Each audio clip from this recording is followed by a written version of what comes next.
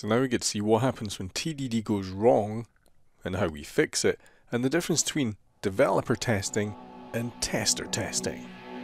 Let's go.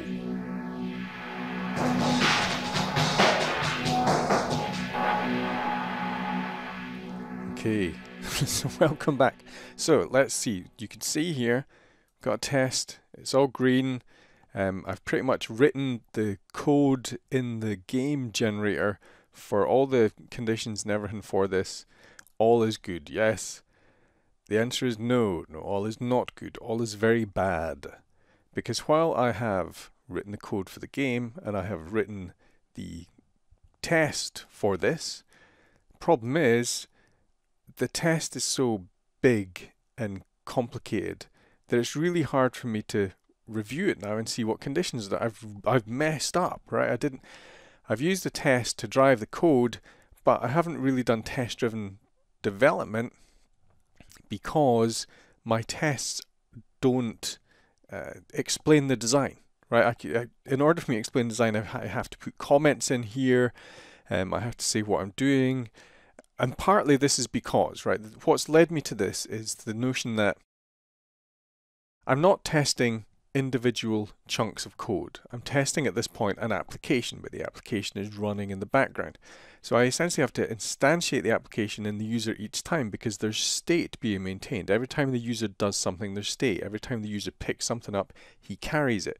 There's parts in here where the user can only carry the thing once, and then they can't pick it up again. They're penalized when they do that. What I should have done is test each one of these conditions in separate parts, create a new user, set that user up, and then check the conditions that I want it to do. I haven't done that. What I've done is a single user all the way through. So now what I have to do is disentangle this. But now I've got a problem. Right? The problem is I don't have tests that test my test. So I can't refactor my test easily because I have no safeguard. I have got a test which tests the game. So in order to refactor my test, what I essentially have to do is keep this thing the same, because I know this works, I know this tests the game.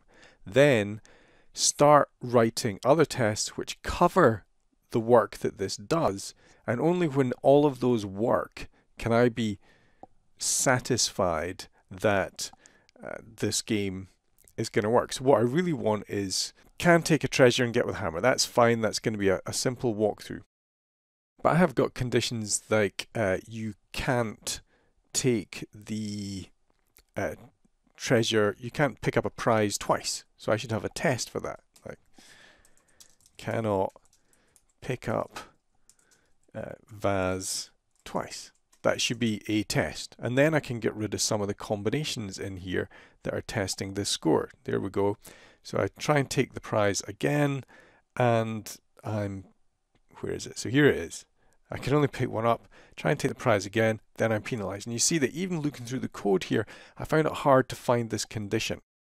So I have a problem that I have to solve. It looks like I've done TDD. I haven't done TDD. Now I have to unwind that. So let's see how we get on in a couple of minutes. Okay, crisis averted.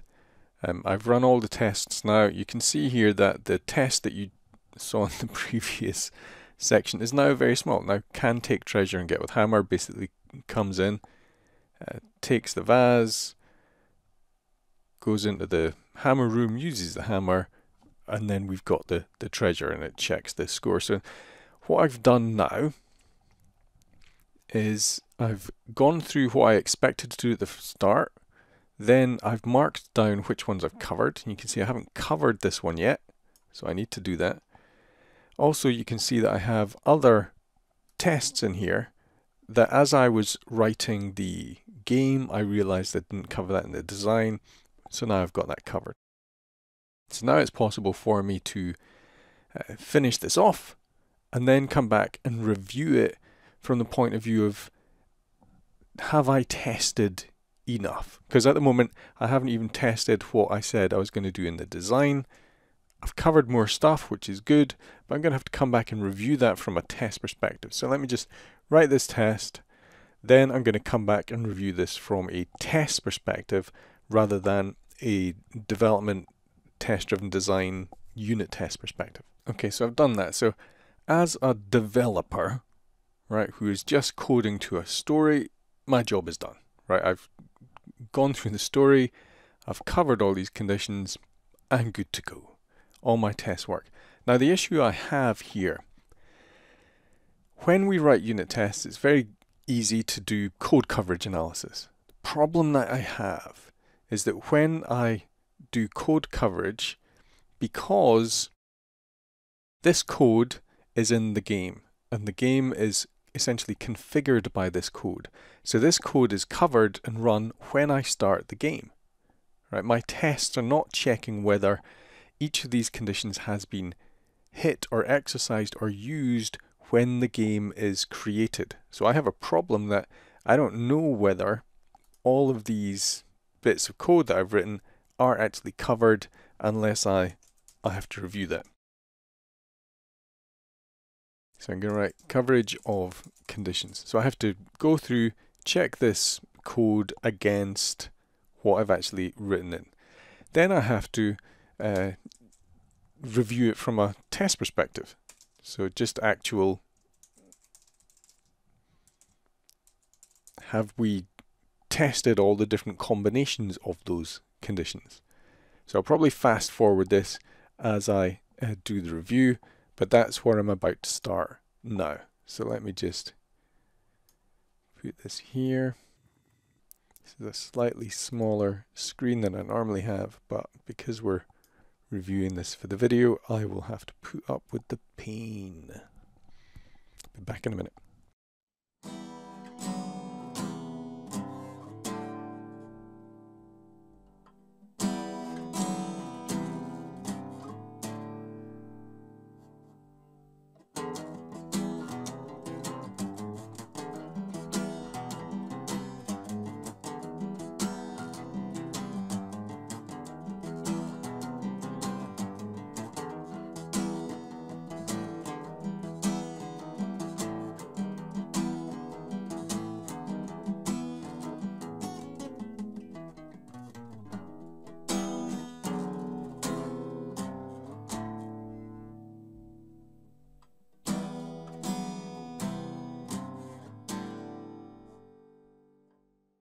Okay, so I've reviewed it, I've moved the tests around.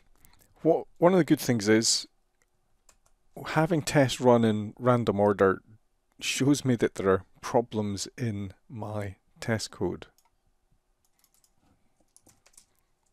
And I have to make sure that the right user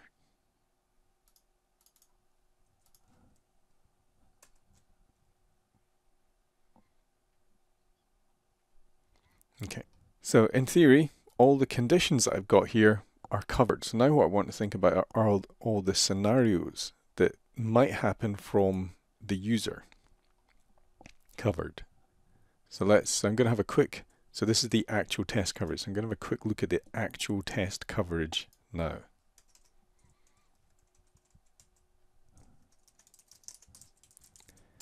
So what have we got? We've got the basic flow where you pick it up, smash it. Good. So we've got try to get Vaz twice. What about try to get a Vaz after smashing? It's got using the hammer twice. So try and take treasure after smash, take, smash. Then going, oh, try and take treasure, but not try and take another vase.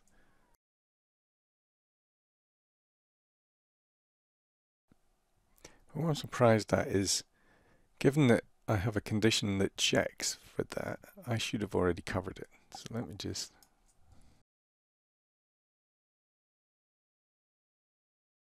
Okay, so this is it here. So here I'm trying to take the vase twice, but I haven't taken the vase, then smashed it to get rid of it and clear everything and then try and take one, which is what I want to hear. So I cannot take a vase after smashing it. And what I have to do is I have to create a new user each time, and since this is a test game, it doesn't really matter. But this is one of the hassles, and you can see that that's part of the reasons why I haven't tested like this before. So what I should do is expand my DSL to make this easier, but I'll just go through the hassle here. So I take the treasure, go up, smash it, come back, try and take the vase again, and it should not let me.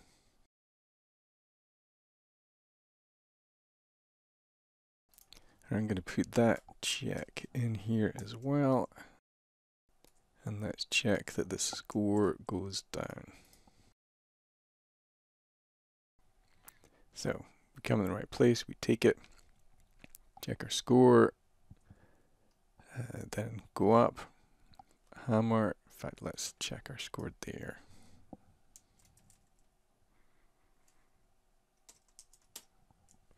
Then go south, then try and take it again.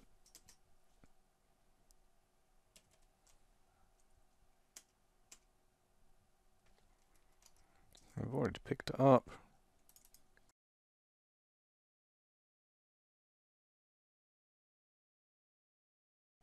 Oh, of course. Need to start on the right result.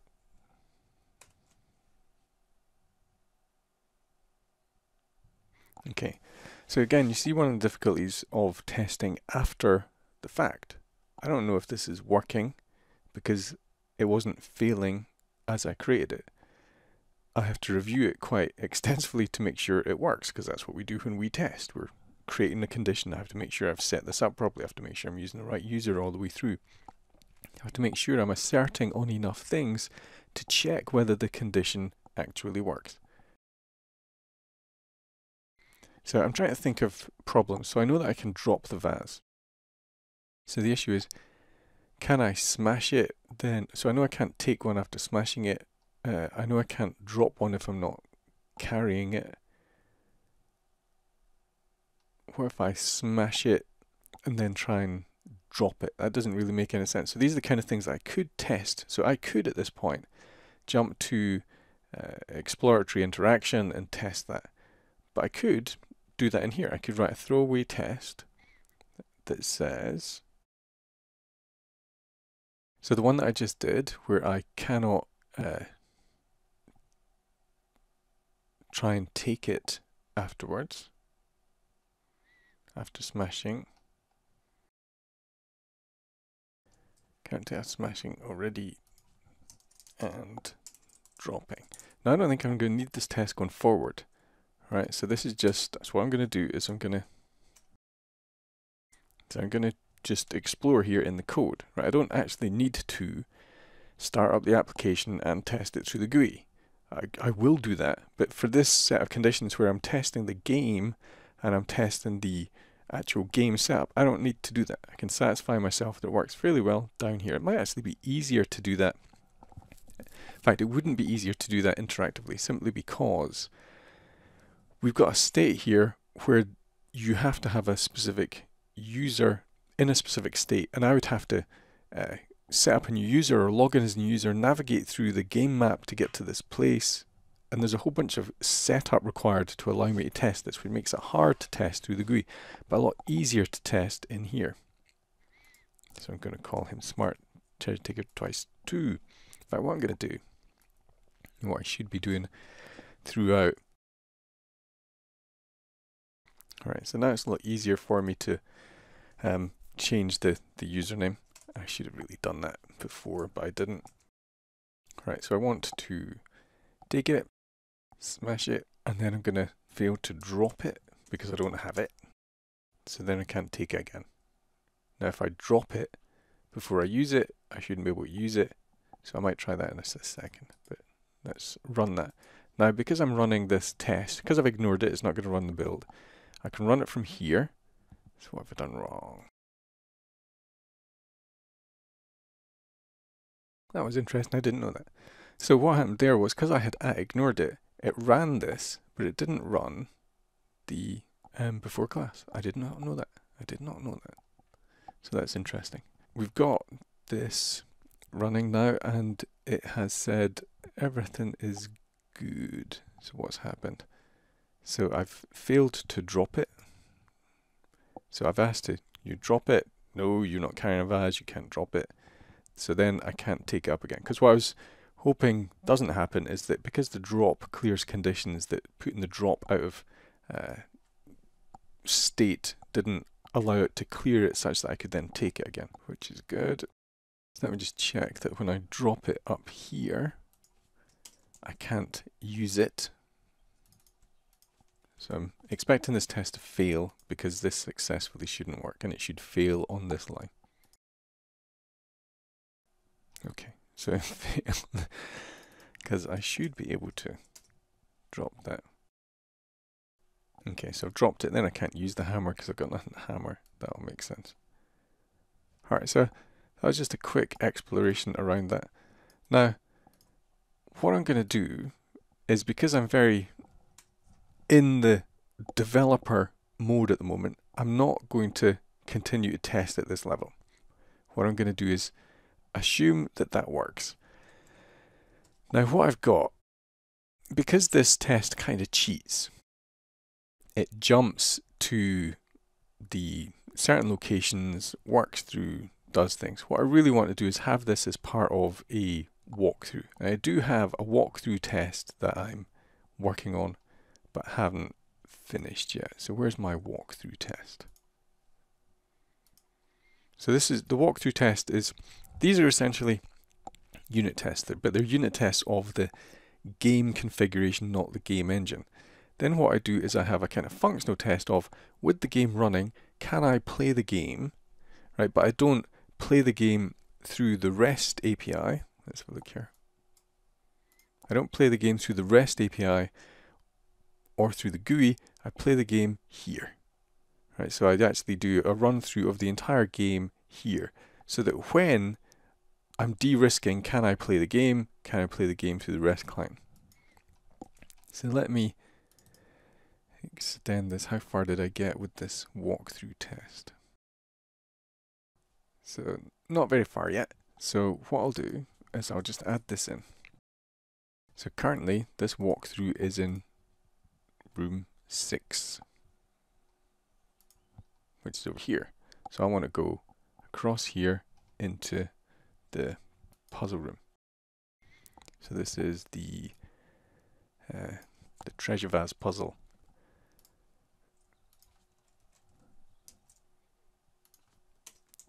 So I need to go east in room 5. Right, so I'm going to get it to the point where this works, and then we'll revisit this when I'm done.